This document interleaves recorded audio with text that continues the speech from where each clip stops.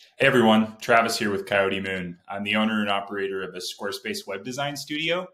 I am creating this video today to share with you a cool way to view your website while you're designing it on tablet.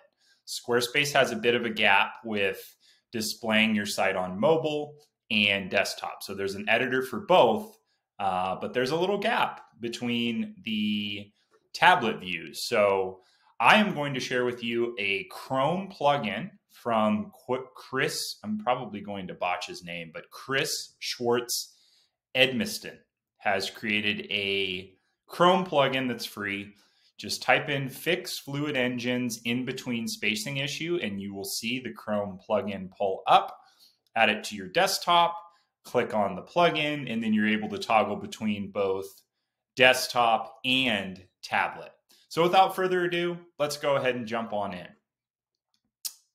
So as we see here, we're in the back end of a Squarespace website. This is obviously an example website, but I wanted to show you how this editor works. So I'm going to go up and enable the extension. So when we click the extension from our toolbar, we will see fix fluid engines in between screen size spacing issues. So you can enable and disable this extension. Enabling the extension is basically going to pop up a 750 pixel wide version of your Squarespace website so that you can see how it will display and function and react on tablet. So let's go ahead and do that. Enable extension.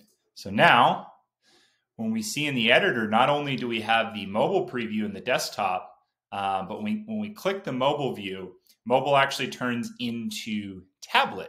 So this is awesome, right? Especially for Squarespace designers, DIYers that have just been banging your head against your laptop, wondering why your Squarespace website isn't responding on this specific screen size. So as we can see, Squarespace sort of adds a little bit of extra padding and spacing, which can cause some issues. So this allows you to go in and actually edit that. So as we can see here, when I've added this heading, Europe's Blue Heart, and the paragraph beneath it, the system actually added a few additional lines of spacing. So we're going to go ahead and tighten that up and bring this up and likely just make this a little bit more centered, and voila.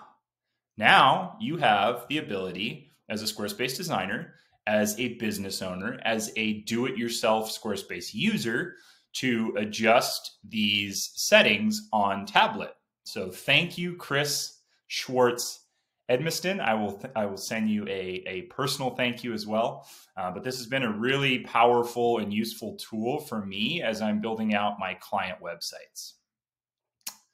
So as we scroll down, we can see the same issue happens here on tablet, adding some additional space.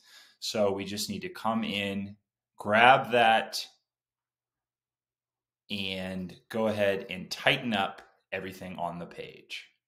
So that's awesome. So when we click save, we can actually also see how that looks on mobile. So mobile, when the extension is enabled, is actually tablet. So whatever you build, the theory is whatever you build here on that 750 pixel screen is going to translate into the smaller phone sizes for mobile as well.